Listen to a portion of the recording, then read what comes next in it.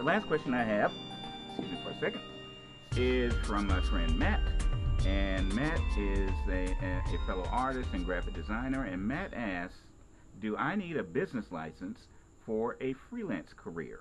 Or if I'm planning on calling my freelance services a quote-unquote business. So he asked, if he's going to be a freelancer, does he need to have an actual business license? And I did a little checking around on that, and here's the answer that I got on that.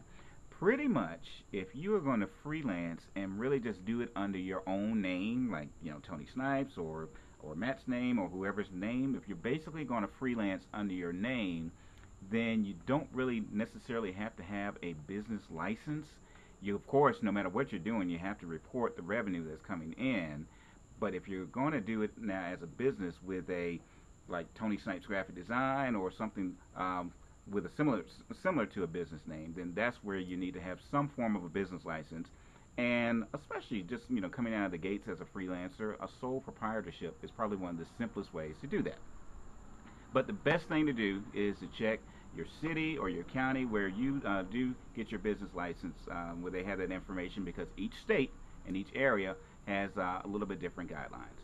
So I hope all that was helpful for everybody that had those questions today.